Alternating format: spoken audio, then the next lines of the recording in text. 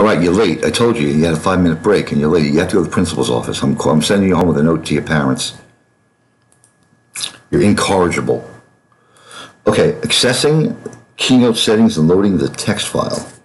Now that the Keynote text file is established and you've begun populating it with annotations, you need to link it to your project.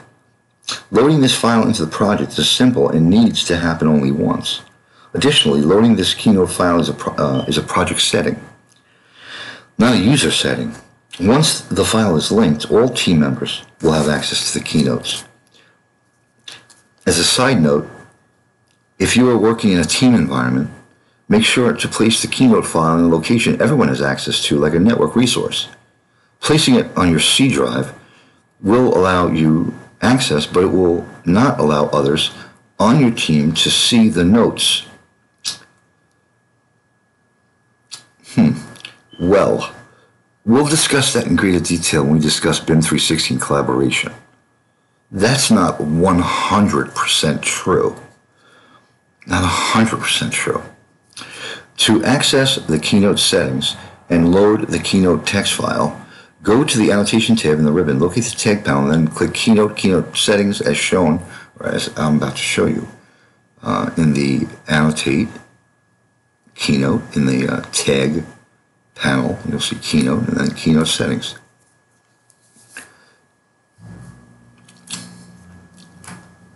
This command will open the Keynote settings dialog box. Here, you can define the project's Keynote file as well as adjust some other settings.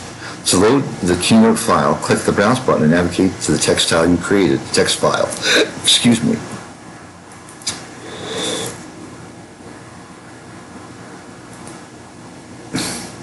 And again, it's in the root. It's in the root directory, right? Unless it was on a network file. And then, if you didn't have an internet connection, you wouldn't be able to access it. Keynote table reloaded successfully. Here are some other variables that you can set in the Keynote settings dialog box. File path. The file path defines how Revit architecture looks for your text file using one of 3 methods. Now anyone who knows anything about external references in AutoCAD can appreciate the following passage. Absolute.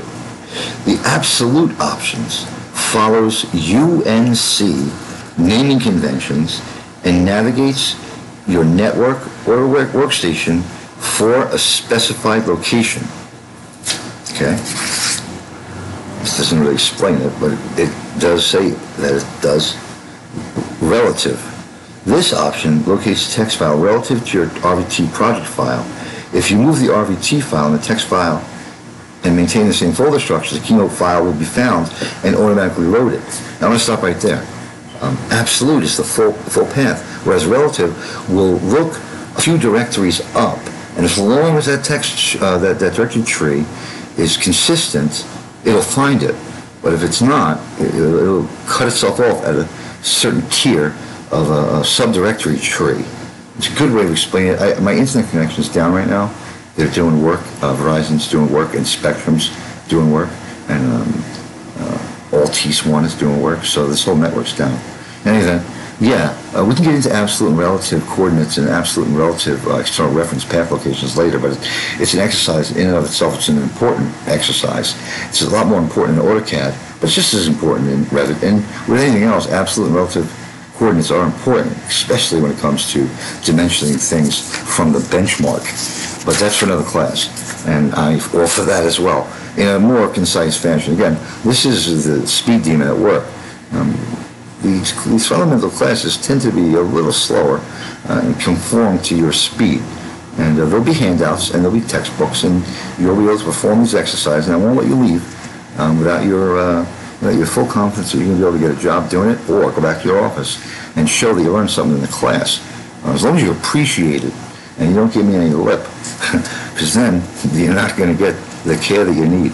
Again, you only get out of this what you put into it, right? You only get out of this class what you put into it. And if you want to sit there and just not pay attention and critique, then good.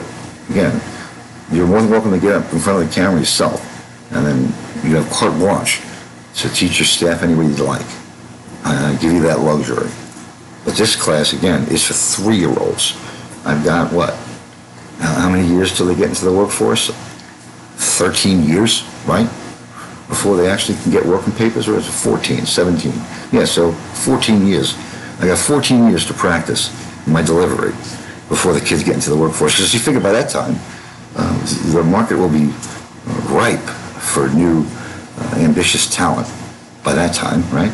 You figure the 30-somethings will either be in the unemployment office, the 50-year-olds will be retired, and the 40-year-olds will be, probably having cardiac arrests because they can't find a job in the drafting profession, in the drafting industry or the design industry, because they decided that this was just a bunch of geek speak, and they just disregarded it and mocked it and found someone else that shared their common view, and they thought collectively the collective bargaining agreement they had between their two brain cells actually were really both skewed or brain damaged. All right, so I'm not going to get off on a tangent.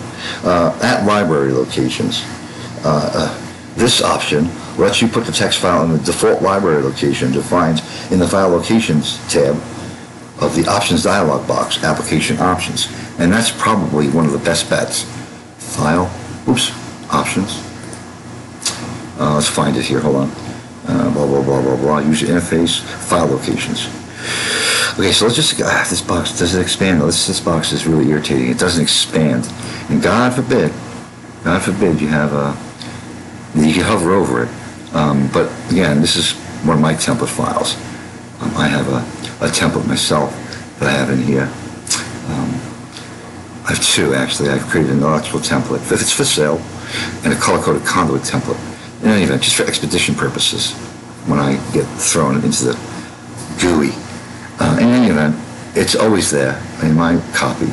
In any event, you can see there's a default path for certain things, and point clouds is one of them. We'll get into that. Point clouds are fascinating. And as you can see, there's also some default files for analysis. But again, you can place these files in all sorts of places. Imperial Library, Imperial Detail Name, Library Path, and if we hover over some of these, you'll see that you'll also be able to have it look back to where you keep all of common files that you use from project to project, primarily template files, right? So it goes along those lines. You have to start thinking along those lines. If you start arbitrarily throwing them all over the place, like they do in most shops that I've been in, all you're going to do is just create stress, more stress, and more stress for all your technicians. And then you're going to get the 23-year-old kid that looks like he's 40 that wants to beat you up every morning because he's taking the job home already. I mean, I've seen 23-year-olds that are acting like miserable 50-year-olds. They're just not happy already. I'm not going to mention any names, but just I could see it starting already. I could see it. I could see me at 23. It's doing the same thing. It does the same thing over and over. This type of work, it will really play tricks with you. It'll take its toll on your psyche, and you'll insist, and you'll convince yourself, or be convinced that the methodologies and the workflow that you're performing is correct, when in actuality it's detrimental to your well-being and your functioning within the firm. And again, you could be the only one, or you, 2, 3, could be the only ones that actually think you know, and the rest of the folks just have folks coming and going. As long as they get the drawings out the door and no one really complains, I guess, does it matter what happens to your staff if they decide, they're really going to be pissed off all day? Yeah, anyway, I'm just telling you, it's a boggling, perplexing industry. Boggling and perplexing. So there's a note here that follows. Numbering method. Numbering method defines how the keynotes are numbered by Keynote. This option allows you to number keynotes as they come from the associated text file by sheet. With this option enabled, the keynotes are numbered sequentially on a per sheet basis. So if we get back out of here, and we get back out of here, and we go back to Keynote, and we stay on point, we go to Keynote settings, you'll see that there's also a numbering method by Keynote, by sheet, and those 3 radio buttons, absolute, relative, library locations, right? This still needs to be reloaded, but I'll just go back, Again, all it takes is your internet to go down, right? Let's just reload that. And let's hit OK.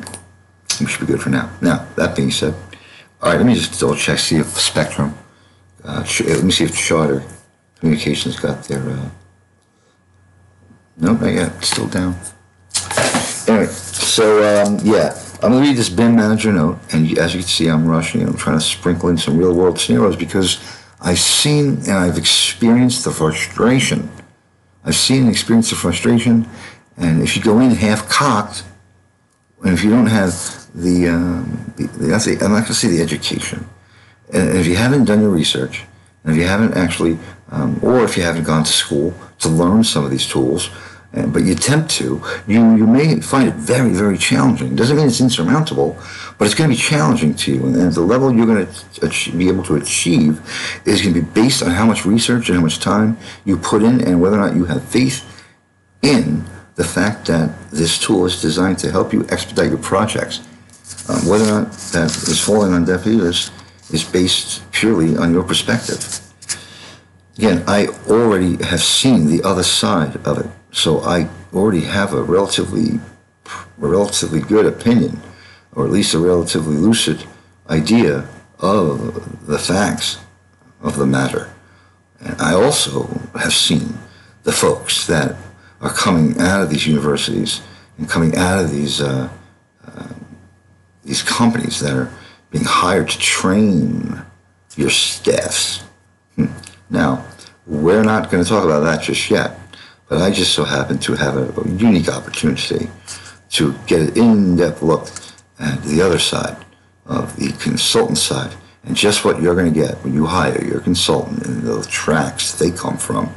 I do tend to feel that I come from a unique perspective, and I'm going to hold that as valuable to me.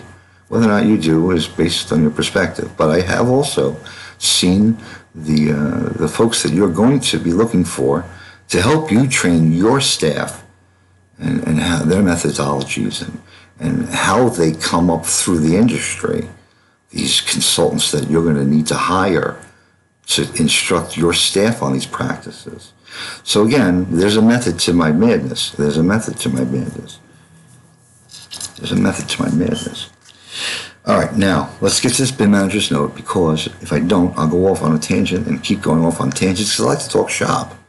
You know, I haven't had many opportunities to sit and talk with folks about the methodologies of instructing this type of curriculum.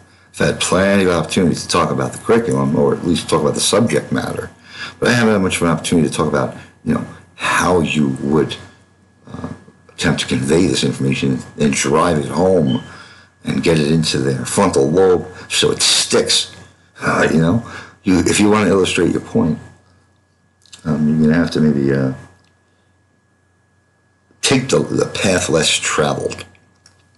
In any event, loading or reloading keynotes, and this is a BIM manager note. Once the Keynote TXT files load into Revit, it is available for the team to use.